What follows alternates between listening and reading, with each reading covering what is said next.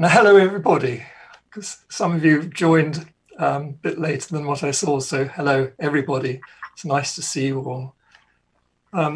This is the fourth part of my fourth talk of the series on Bacon and the Rosicrucians, and it's titled Revelation of the Rosicrucian Work and Outreach to Europe. And that's what I'm going to focus on this time, the outreach to Europe. There's an awful lot to say about what Bacon did with his group in England, but I shall leave that for another time. This is particularly to show you the importance of what was done abroad, and maybe you'll see some reasons why this happened. And of course, the main impulse of the Renaissance, with the knowledges it carried and so on, the wisdom in it, came from Italy, spread through France and Germany and so on. So there were many groups already interested in these things, but it really took flight, as it were, in England. And so the group in England that was formed there in Henry VIII's time still carried on into Queen Elizabeth's time with more members. They're the ones who actually called themselves first the Society of the Golden and Rosy Cross. They were the Historical Rosicrucians. And why they became extra special is because they prepared and then adopted the very work that Francis Bacon set in motion. That this is the whole point of it. And then that's what spread from there, from out of England into Europe at a key moment in time. So this is what I want to try and present to you as best as I can in this talk. So the last talk really ended towards the end of the 1590s, and then, which was all the Shakespeare period, that, the main birth of Shakespeare and the Shakespeare group with their work. And then came a very, very big change, because in 1603, March the 24th, 1603, Queen Elizabeth I died. And onto the throne came King James VI of Scotland, becoming crowned as King James I of England. And he was the one, actually, who united England and Scotland under one crown and called it Great Britain. It was the Scots chap who united England and Scotland, not the other way around. So I like to put that straight, because some people forget their history. But he was invited to become the King of England. The English invited him.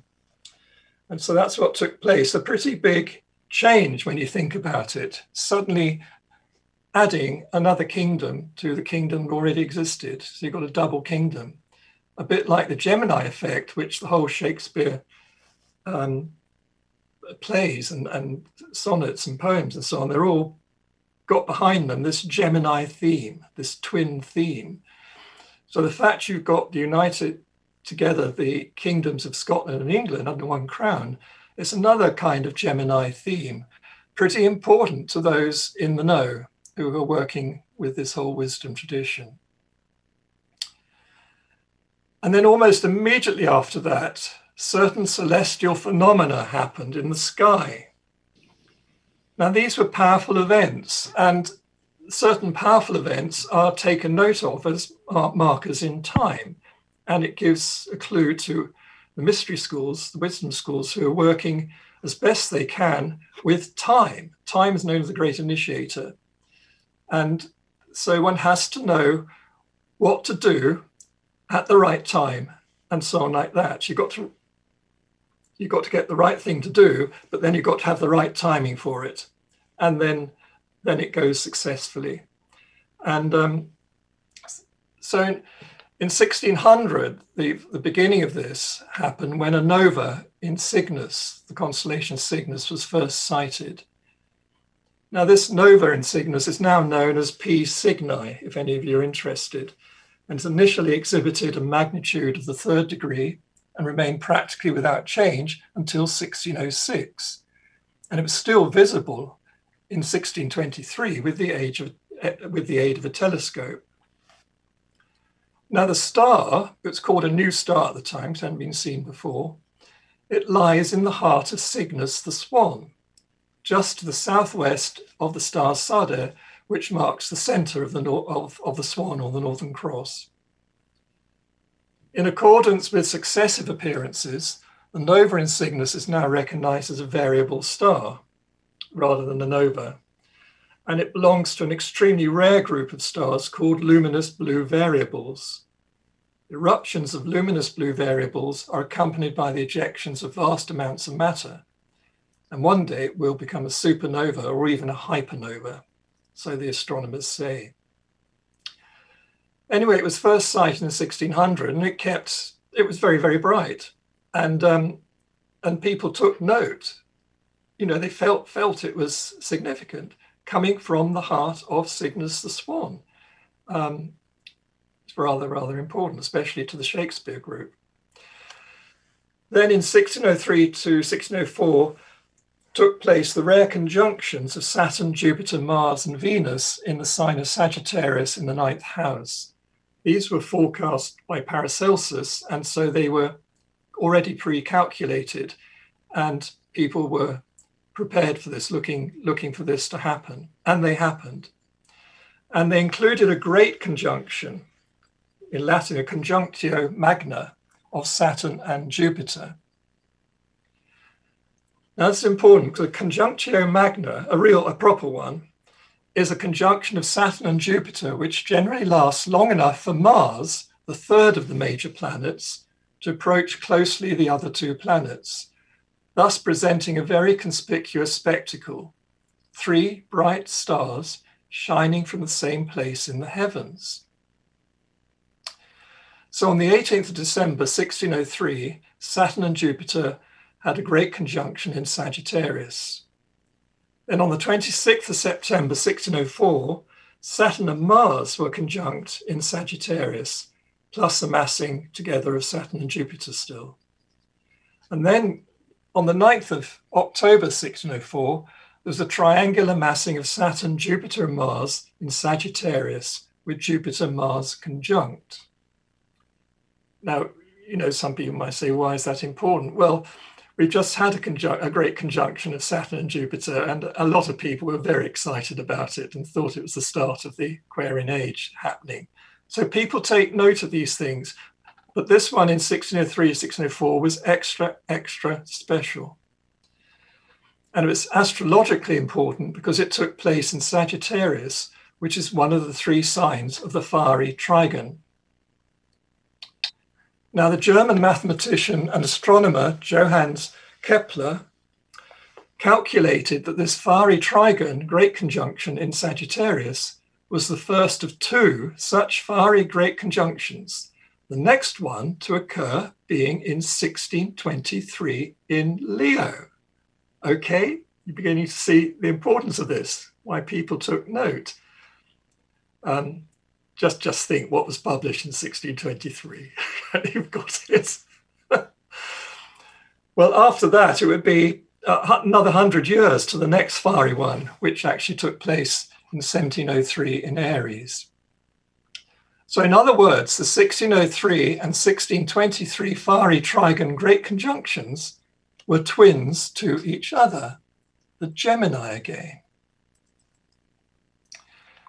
Now, in rabbinic and Kabbalistic tradition, it's said that such a conjunction of Saturn, Jupiter, and Mars indicates an appearance of some kind of the Messiah.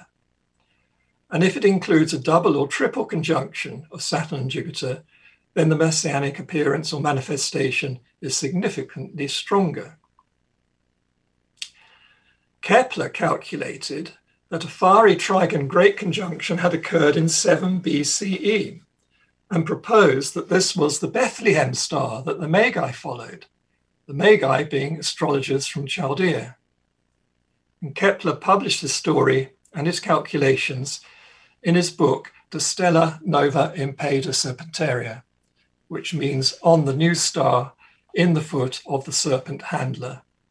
He published this in 1606. Now, as if this wasn't enough, in 1604, a supernova occurred in the constellation of Ophiuchus, which is also called Serpentarius. And this was called or is called Kepler's supernova, because Kepler was the first one to really observe it, pick it up, although others did too.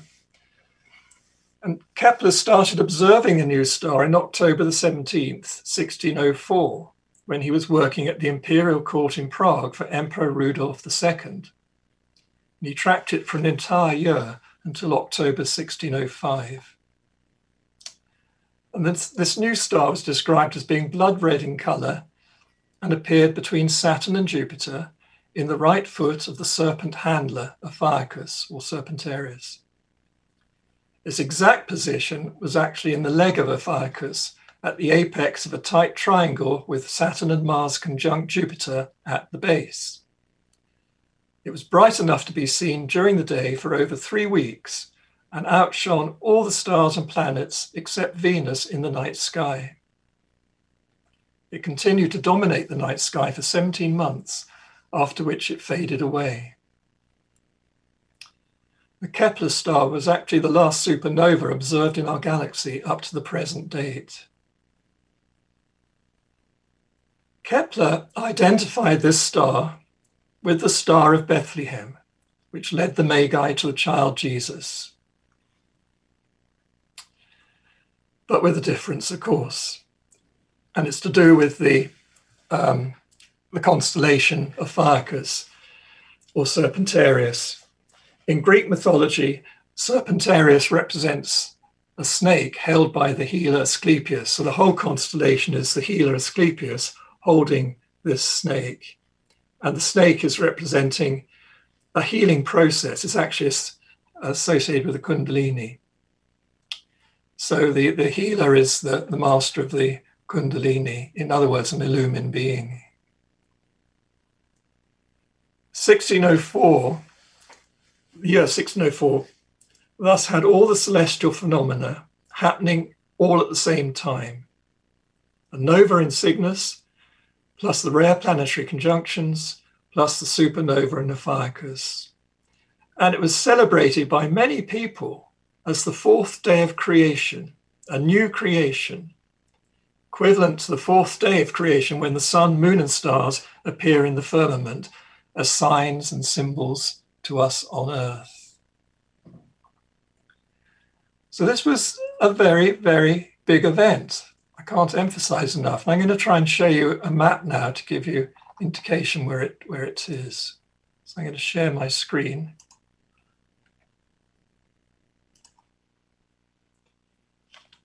So I hope you can see that all right.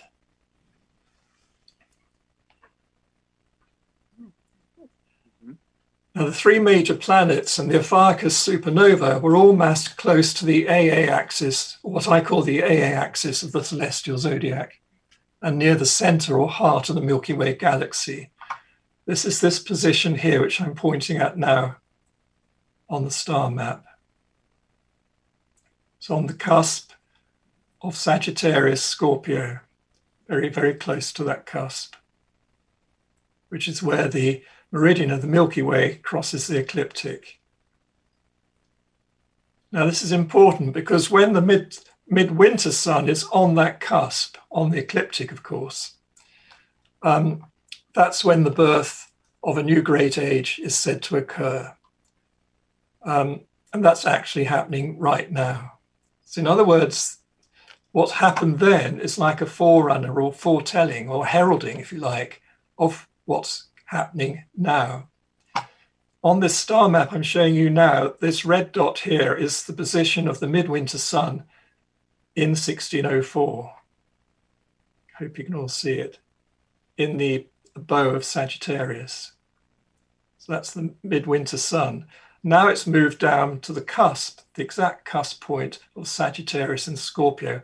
And that, according to the mystery tradition, marks the beginning of a new great age, roughly 26,000 years, made up of 12 ordinary ages. Huge thing. So this occurrence occurring right there on this cusp was like a marker. Well, people understood it then as the marker heralding this new time. Hence there came into being a prophecy concerning Elias or Elijah, who prepares the way. Now, this prophecy had already been given, in fact, by Paracelsus. So Paracelsus probably wouldn't have known about the supernova going to happen unless he was able to do some magical things and see ahead of things.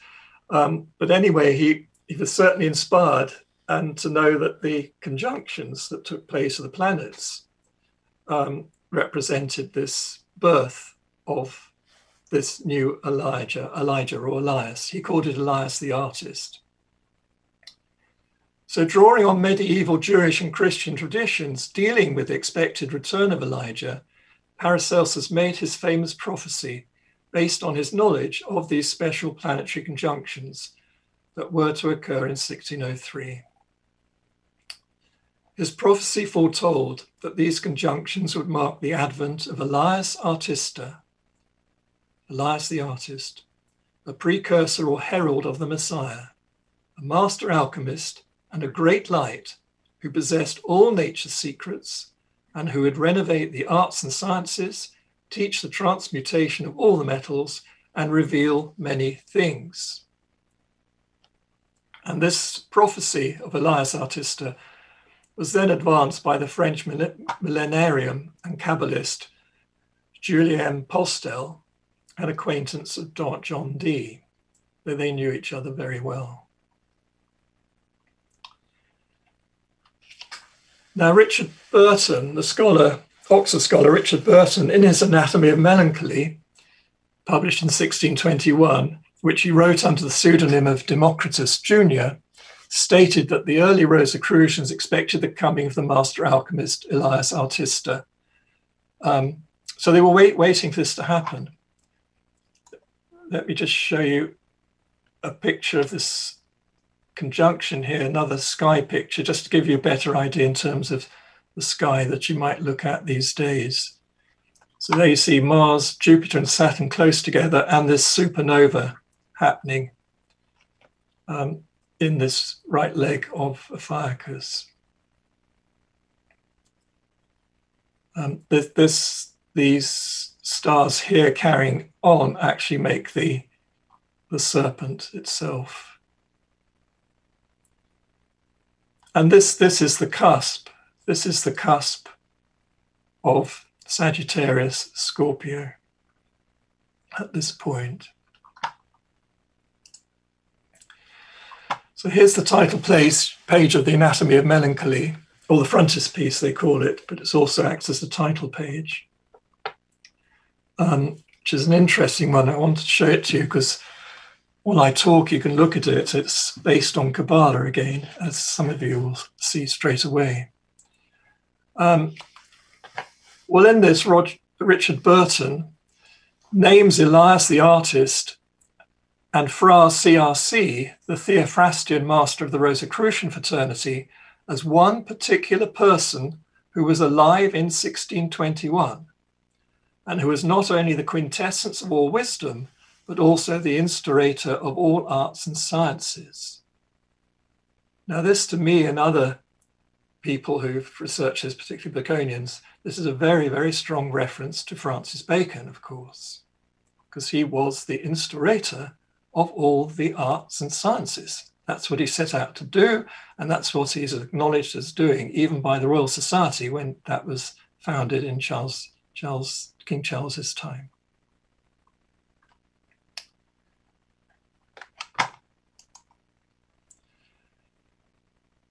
So, in a subtle, brief confirmation of this, Francis Bacon himself stated in aphorism 93 of Book 1 of his Novum Organum, published in 1620, that he was the herald of the new time, the Bacchanal Novi Temporis, the herald of the new time, the time of paradise on earth, ushered in by the last ages, when the thorough passage of the world and the advancement of the sciences are destined by fate, that is by divine providence, to meet in the same age.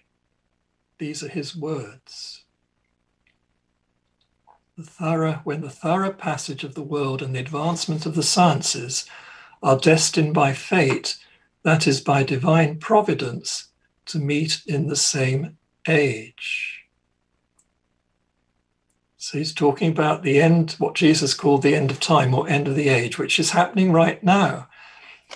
And I mean, the virus we've got at the moment, the pandemic, is stopping all our travel, and now we're missing it because we're so used to traveling all over the world whenever we want, just boom, boom, boom, in all over the places. That's what was foreseen.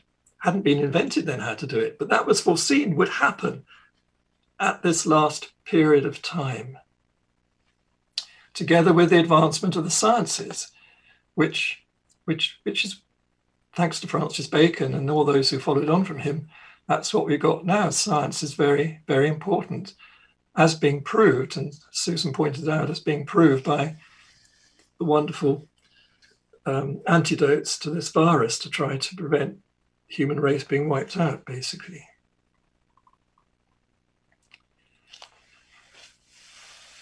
The other thing it was referred to was the opening of Fra CRC's tomb. Fra CRC is the father of the Rosicrucian fraternity. So 1604 in particular was seen as the year marking the opening of Father Fra CRC's tomb.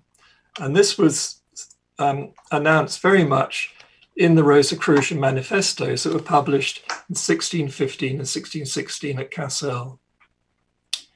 The Farmer was published in 1615. That means the fame of the Fraternity of the Rose Cross.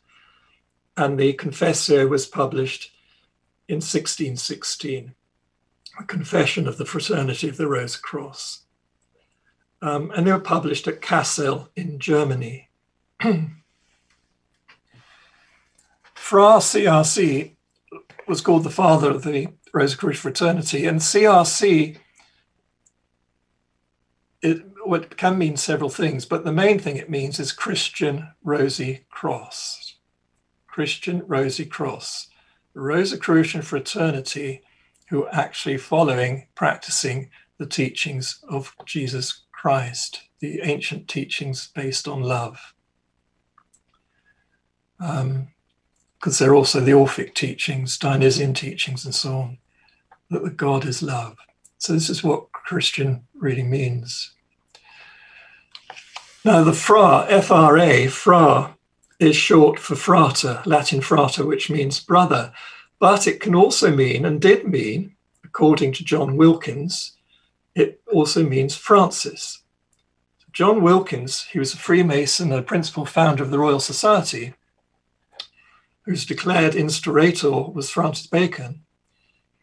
He states in a footnote on pages 236, 237 of his Mathematical Magic, published in 1648, Ludovicus Levives tells us of another lamp that did continue burning for 1050 years, which was found a little before his time.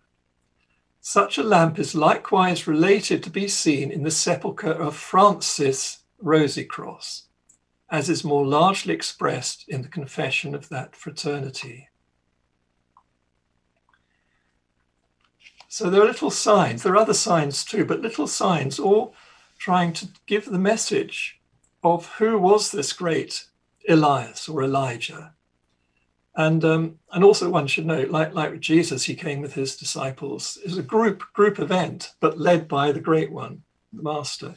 And so it was with Elijah, whenever he comes with a group to help him.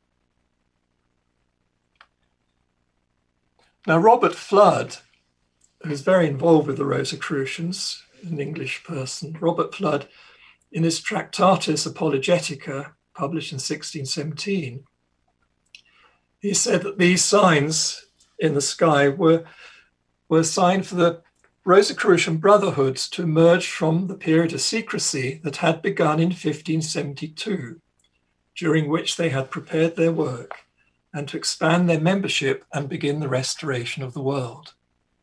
I mentioned this in one of my earlier talks in this series. So the group actually named themselves around about 1570 as the Society of the Golden and Rosy Cross. And they began their work as soon as the great supernova in Cassiopeia appeared in 1572. And Michael Meyer, who was in England quite a long time, he says in several of his books about this, but in his Apologeticus, published in Frankfurt in 1617, he said it was a sign to the Rosicrucian Brotherhood to emerge from their period of secrecy that had begun in 1572, during which they had prepared their work, and to both expand their membership and begin the restoration of the world. So, although centered in and originating from England, the Rosicrucian Brotherhood then started to found corresponding chapters of their society throughout Europe, starting in the Protestant states of Germany. So this is what I want to really deal with in this talk. And this is quite important. I'm showing this map because it's based on researches I've done with my friends. But the whole of Europe, it's called Europe from the myth of Europa and the bull. But this is a summary, if you like, of the greater myth that's the Dionysian myth, where Dionysus starts off being born as a bull. His parents are a bull and a cow, like in ancient Egypt. Horus is the bull calf, born of parents who are symbolized as a bull and a cow, Osiris and Isis. Well, it's the same with this myth, Dionysian myth. The child is born as Zagreus, as a bull calf, attacked by the Titans, torn to pieces, but his heart is rescued and raised up or ascended to heaven by Pallas Athena, the spear shaker, and it becomes the swan. So the bull becomes the swan. And we found out in Europe, and following the traces of what the early disciples did from Jesus, who set this whole thing in motion. And then it was carried on by the mystery schools, I found out during the centuries that followed, working with this myth in order to bring it to a climax at this moment in time that we're in right now, where the child Zagreus can be born and become the swan. So there is the swan landscape temple in Europe, as well as the bull landscape temple. That's the head of the bull. These are the chakras of the bull, from Santiago to Compostela, originally down to Ephesus, but now it's from Constantinople. But when it was at Ephesus, St. John was sent to Ephesus. St. James's brother was sent to Santiago. So you had the two brothers like twins, Gemini twins, at each end of the bull of Europe, which is Zeus in disguise in the myth. And then the other disciples went other places, including Joseph Arimathea and so on, who came to Britain and set things in motion there. And then eventually it becomes the swan through all their hard work. Well, in this 1604 star thing, what happens immediately is that the impulse is sent over from England, particularly from London, right over into the neck of the swan of Europe, north of and south of the Echsensteiner, these magical stones, center of the German folk myths, really. Great. Oh, I've gone backwards. Hang on a moment.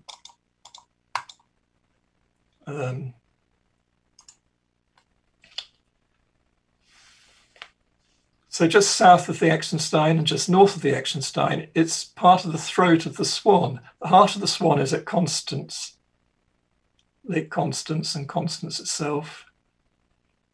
And then you go north, you've got the long neck, the brow chakra up in Jutland, in Danish Jutland, marked by Himmelberget, their sacred mountain, and then the crown chakra up in the Jotunheimen mountains of Norway. And this great axis coming right down to Fars Milan. And actually, to carry on doing it a pilgrimage route, you would go to Rome. Now, these two axes of the swan and of the bull were actually pilgrimage routes, famous pilgrimage routes known as the Pilgrimage Cross of Europe. So it's, you know, people of old have known these things, or certain people have known, and they've guided pilgrims to walk along these routes accordingly. The one through the Ball also acts as a trade route for most of the way as well. So it's a well-trodden route, moving and working with the energies of the earth. Now, this is all part of the Rosicrucian wisdom. They knew these things. They worked with these things. It was really very important. So it's time for these things to become much more known nowadays, because it's important. Working with nature, consciously with nature all the time, with the earth as a living being, a living creature.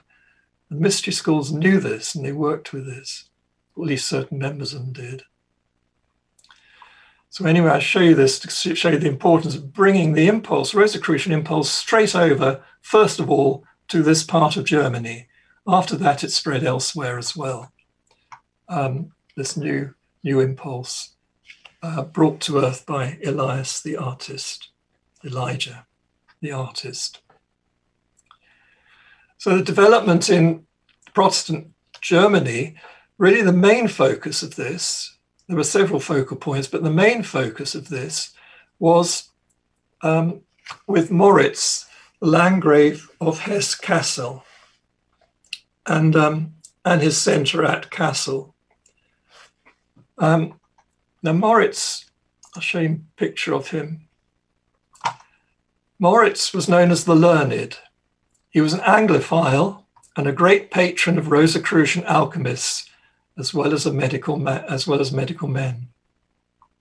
The link between him and England was very strong for many years. His father had been William IV of Hesse-Kassel, called William the Wise, who was a notable patron of the arts and sciences and a pioneer in astronomical research, who founded the first European observatory in 1564 in his castle at Kassel, and who was not only on friendly terms with the Danish astronomer Tycho Brahe, but was also himself responsible for calculating many stellar positions. Now here's a map of the centres of the German states at that time, and there's Kassel there, just south and slightly east of the Echsensteiner. So you can see where I'm pointing to now on the map. The spine of the Swan spreads down here from Jutland, coming down here through the Echsensteiner and southwards to Constance, Lake Constance or Bodensee. In 1601, Moritz founded a temperance society at Kassel. He was brought up a Lutheran, but then in 1604, Moritz converted to Calvinism. And on the 17th of April 1604, Moritz wrote a letter mentioning the livery made in the form of a rose that was worn by many young gentlemen at Kassel in his entourage. Interesting, isn't it? And at the same year, in 1604, he built a roofed theatre called the Otteneum in Kassel. And this building, which the oldest such in Germany, is still in existence. And Moritz acted as a patron to some acting troupes and musicians such as John Dowland, and maintained a permanent company of English comedians at his court in Kassel for years. And although drawn mainly from the Lord Admiral's men, some of the principal actors had previously acted in Shakespeare's productions. By the mid-1590s, English actors, usually called comedians, were touring widely on the continent, which did a great deal to spread English influence and ideas in Germany to enthusiastically receptive audiences. I guess in those days, like nowadays, the Germans could speak English very well. I can't see English actors learning German that well, but still maybe they did, maybe I'm wrong. But I think the plays were always produced in English plays. Moritz organized and controlled an extensive hermetic alchemical circle and established what were probably Europe's best laboratories at Kassel. Moritz also established a University of Marburg, the University of Marburg, as Germany's first Calvinist university. Then you can see Marburg there, south of the Echensteiner and southwest of Kassel. This university had a great chemistry faculty under the direction of Johann Hattmann, as well as medical faculties, which became the powerhouse of academic Rosicrucianism in Europe. Important to note. So there it is, Marburg, in this throat area of the swan. And Marburg University maintained a close relationship with Exeter College, the only Calvinist college at Oxford, part of Oxford University. Then in 1613, the marriage of Frederick V and Princess Elizabeth happened.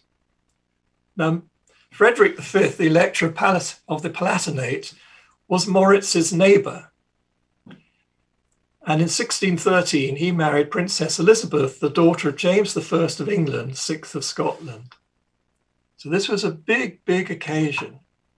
The marriage took place here in England, in London, but the Heidelberg is the centre, the capital of Frederick V, the Elector of the Palatinate.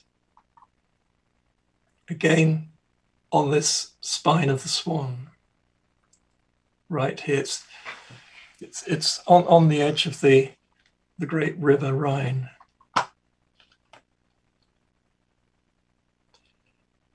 Immediately after their marriage, Frederick and Elizabeth established a centre of Rosicrucian activity at their castle in Heidelberg.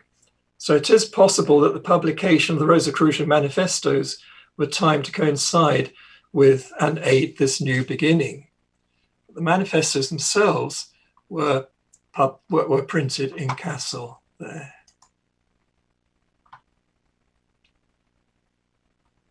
The existence of these manifestos in manuscript form can, however, be traced back to at least 1610, since the composer, alchemist, and physician Adam Hasselmeyer, in a reply to the Farmer printed in 1612, states that he had seen a manuscript copy of the Farmer in Tyrol in 1610.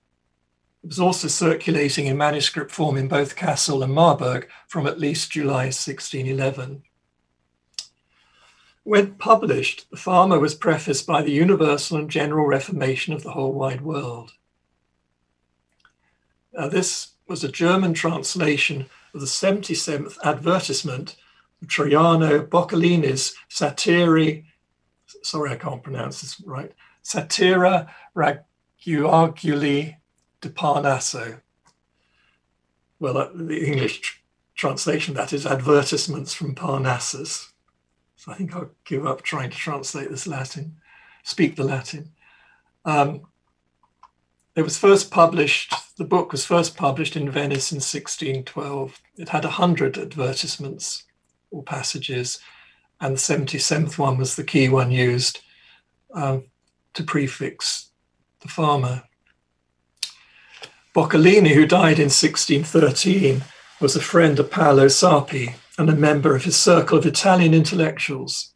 Another member of Sarpi's circle was Galileo, who, like Sarpi, often communicated with Francis Bacon. So these communications were kept up throughout this Renaissance. You know, these key players, right from Italy through France, Germany, and England, all communicating with each other as best they could, and traveling when they could to each other. Now, this reformation of the whole wide world is clearly meant to be read together with the Farmer, with the two working together in partnership and thereby operating the Gemini principle. So if ever you do read the Farmer, you must really read this universal and general reformation first. The two go together. The Reformation is a skit, if you like. It's about Apollo on Parnassus and so on. And anyway, for those of you who studied Bacon and so on, you'll know how it relates to Bacon. Bacon was known as an Apollo, like a second Apollo. Chancellor of Parnassus. The farmer Fraternitatis Rosy Cross is concerned with setting in motion a universal and general reformation of the whole wide world by means of partly renewing and reducing all arts to perfection.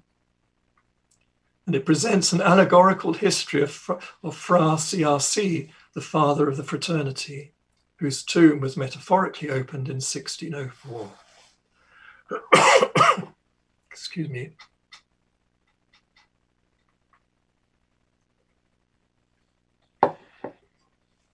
The Confessio, which published the following year, again, this time Confessio is like a twin to the farmer, just as the Reformation was a twin to the farmer that year. Then the following year, the Confessio makes a twin to both of them. And the Confessio means the confession of the Brotherhood of the Rosy Cross. And this completes the story that was begun in the farmer. And it contains a section entitled A Brief Consideration of the More Secret Philosophy, which quotes verbatim from the first 13 theorems of John Dee's Monus Hieroglyphica. John Dee, as I've mentioned before in this series, he was a pretty important guy in this whole thing. And in fact, there are drawings and other things to show that Dee seems to have been in charge of the Rosicrucians in the earlier days, 1570s and early 80s. And then he passed on the lamp to Francis Bacon, who then took over the leadership of the Rosicrucian fraternity. And also I'm doing certain, well, Alan Green has been researching this a lot, and I'm doing 1 or 2 podcasts with him about it, because he's working with the cipher that Dee created, which he passed on to Francis Bacon. Francis Bacon, as you know, was already a great cipher expert himself, and he learnt even more from Dee, and they worked together in this. Anyway, coming back to Moritz, in 1615, Moritz founded at Cassel the Societas Christiana, the Christian Society, which functioned as a chapter of the Rosicrucians. The chapter was made up of Moritz plus 12 officers. It included Prince Frederick Henry, the future stadtholder of the Netherlands, the Landgrave Louis of Hesse-Darmstadt, the Marquis John George of Brandenburg, the Elector Frederick III, Prince Christian of Anhalt, Johannes Valentin Andrea, Michael Meyer, Raphael Eglinus, Anthony Theiss, and Professor Jongman. All of them are pretty important, so I'm just going to pick 1 or 2 out for us. Michael Meyer. Well, in 1608, Michael Meyer went to Prague, and in 1609, he formally entered the service of Rudolf II as his physician and imperial counsellor. Rudolf raised him to the hereditary nobility and gave him the title of Imperial Count Palatine. But Meyer visited England regularly between 1611 and 1616, where he first heard of the Rosicrucians. This is something he says in his printed works. First heard of the Rosicrucians in England. He became Moritz's court physician in 1619, and Meyer was a very good friend of Robert Fludd. Then there's Johann Daniel Mylius. Alongside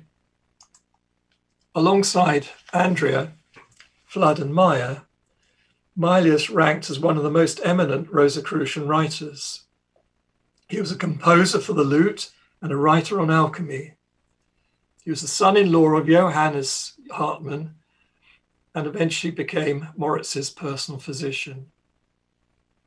He was born at Wetter in present-day Hesse, Germany, and he went on to study theology and medicine at the University of Marburg. He was the brother-in-law and pupil of Johann Hartmann, the great professor of chemistry at Marburg University. In 1616, while still a medical student, Mylius published Duncan Burnet's Iatrochimus. Don't know what that means. And in 1618, he published his own alchemical work, the Opus Medicino Chemicum, or the Opus Medico Chemicum. And in 1620, he published his Thesaurus Gratarium, a collection of pieces for the lute at Frankfurt. And in 1622, he published his Philosophia Reformata. So again, here's another one very connected with this whole Rosicrucian circle. Then there's Johann Valentinus Andreae, very famous. Many people think he wrote the Rosicrucian manifestos, but he himself said he didn't do that. But he did write something else that's very important. Andrea was born in Herrenberg and in 1601 moved to Tübingen with his mother after his father died, where he studied theology and natural sciences from 1604 to 1606. He befriended Christoph Bessold, who encouraged Andrea's interest in esotericism. And as in his autobiography, Andrea claims that he wrote The Chemical Wedding of Christian Rosicross round about 1605.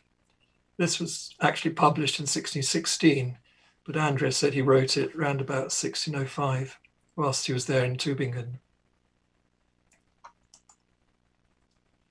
Now this Chemical Wedding of Christian Rosicross is essentially a continuation of the hypnerotomachia Philiphyli. Gosh, I can't pronounce that. Hypnerotomachia Polyphili, or Dream of Polyphilus, wherein it is Christian Rosenkreutz rather than Pan who discovers Venus naked in bed in her underground bedchamber. The Chemical Wedding contains a reproduction of John Dee's monad symbol, which I mentioned before. So it's a very important book, and you know, Andrea referred to it as a jest. Well, Shakespeare's comedies are jests. Sometimes the greatest truths are told in jests. In other words, that's why you have the jester or whatnot in the courts of kings and so on, because they can phrase wisdom or advice in funny forms, so that the king or whoever it is can take note of it. Whereas if somebody else told him that straight off, he'd say, I'm not going to do that. How dare you tell me these things? So, like many leaders, they like to think they've come up with the idea first. So the jesters are very trained in passing things on in such a way that the emperor thinks, oh, that's a good idea. And then he announces it as his idea. You know, it's that sort of thing. Well, this Chemical Wedding of Christian Rosicross was described by Andrea as such a jest. Funnily enough, some modern writers anyway, tend to dismiss it, saying, oh, Andrea wasn't serious of all this. He wasn't serious about Rosicrucianism. He just poo-pooed the whole thing and so on, because they miss the whole meaning of what a jest means. And although Andrea went on to become a priest and so on, he was imbued with this whole stuff. So, you know, you can't tell a parcel by its wrappings. So from 1606 to 1608, Andrea, for those 2 years, taught young noblemen, such as the sons of Duke Augustus of Lüneburg, with whom he was on friendly terms. And he hiked with his students through Switzerland, France, Austria, and Italy. And when the education was finished, an extensive correspondence began between Andrea and his former pupils, the Duke's sons. And these letters were written with reference to literature, theology, and personal affairs. Andrea himself became very well versed in the cryptography later published by Duke Augustus under the pseudonym of Gustavus Silenus. And Andrea was the author of a booklet on this subject, which he presented to his former pupils. Moreover, 30 years later, on February the 26th, 1647, Andrea wrote to the Duke's sons that he had bought a house in Stuttgart to which he had given the name of Domus Seleniana. So just to show you how connected Andrea, all this time, even though he became a priest, he was connected all this time with the Rosicrucians and with Duke Augustus and others of the whole Rosicrucian group, abroad in Germany and in England. In 1608, Andrea returned to Tübingen, where he met the Paracelsian Tobias Hess and became a member of his circle. The circle was known as the Tübingen Circle. And then from 1610 to 1612, Andrea travelled. And in 1612, he came back to Tübingen and resumed his theological studies and was ordained into the Lutheran ministry in 1614, after which he became a deacon in Weihingen and in 1620 a priest in Kaul. I think you pronounce it that way. And in 1619, he published his quite a famous book called Christianopolis. It's a utopia. And it contains similar features to Bacon's New Atlantis, such as a high regard for teachers, approaching the world from both a scientific and artistic perspective, and the formation of a college or society which would unite all men of learning and provide them with the necessary means to carry out their researches.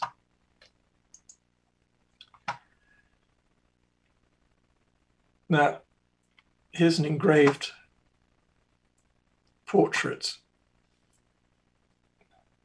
of Valentin Andres, interesting one, because you'll see around him are all these coats of arms of the various families his family is connected with. But here you've got an F, Joker, and a B. Interesting thought, isn't it? And the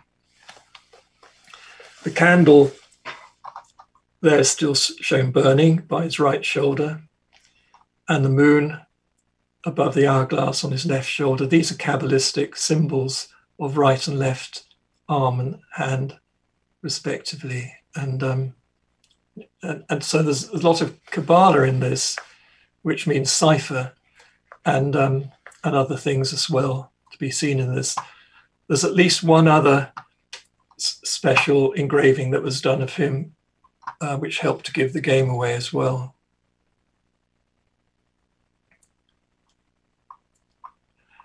The Tübingen Circle was a circle of friends which in 1608 consisted of 12 members.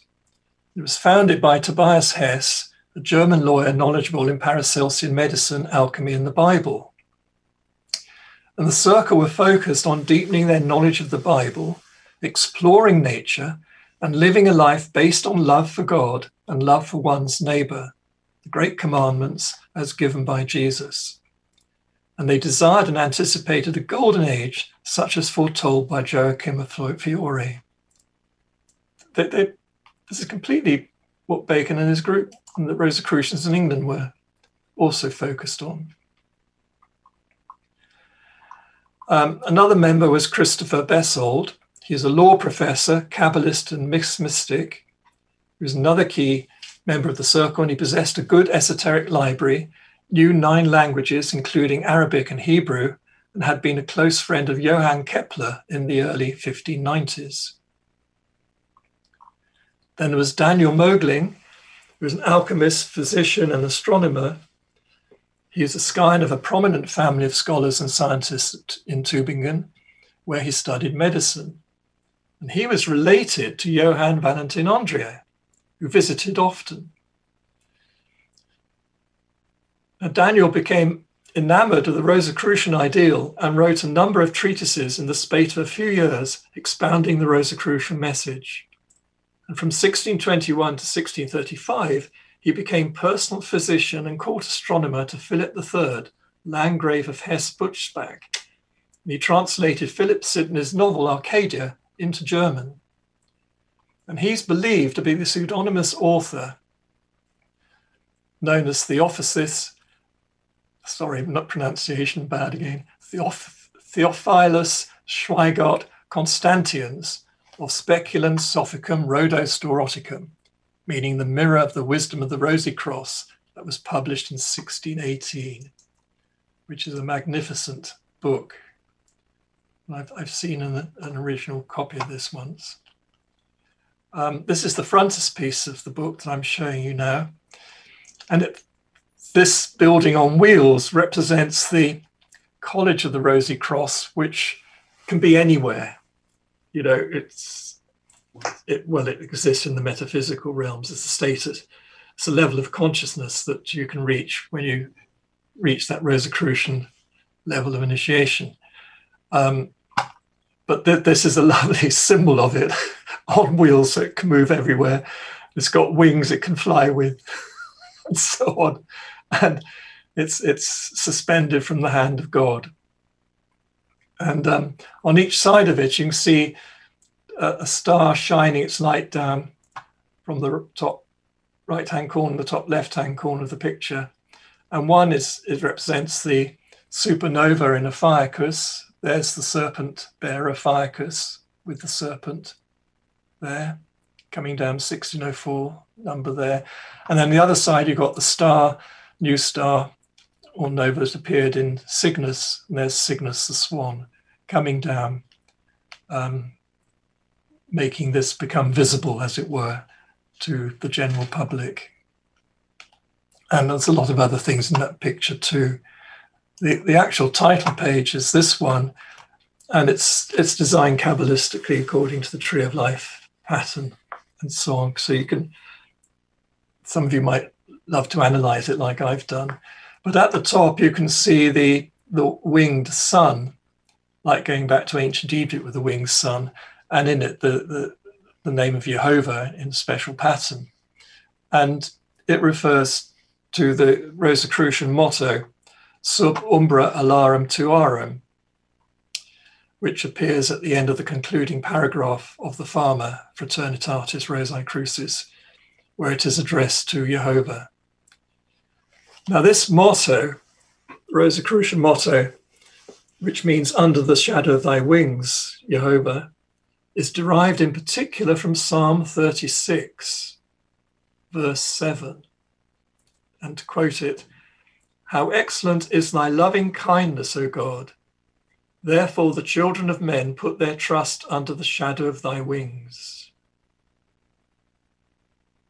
Or more correctly, how excellent is thy loving kindness, Jehovah. Therefore the children of men put their trust under the shadow of thy wings.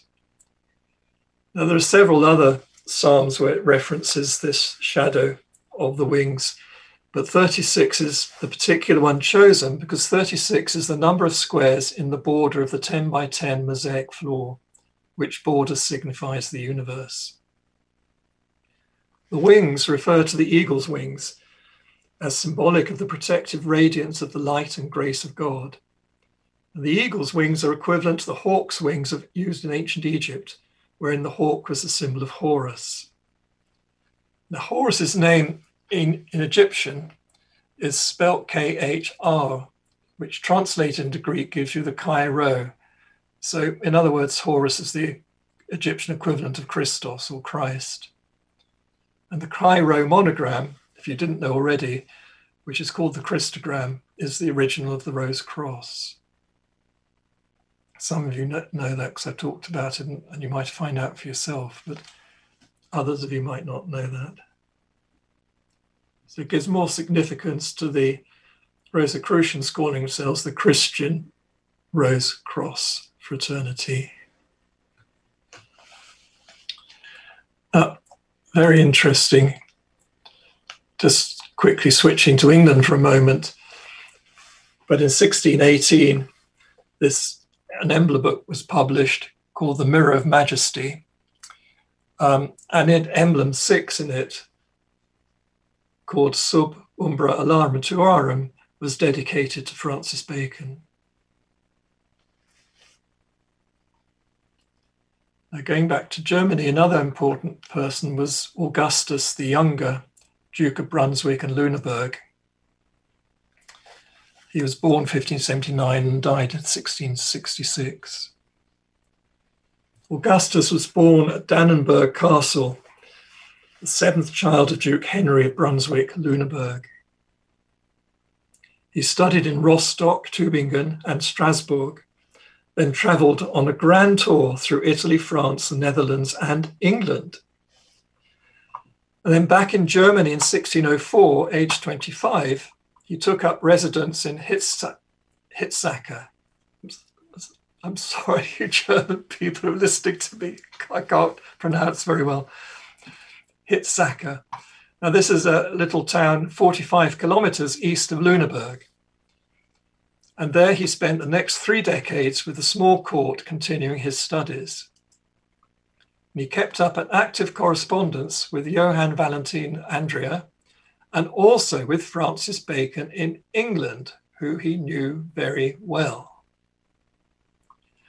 And then under the pseudonym Gustavus Silenus, he wrote Chess or the King's Game, a book on chess published in 1616, and then Cryptomenetices et Cryptographia, a book on cryptography published in 1624.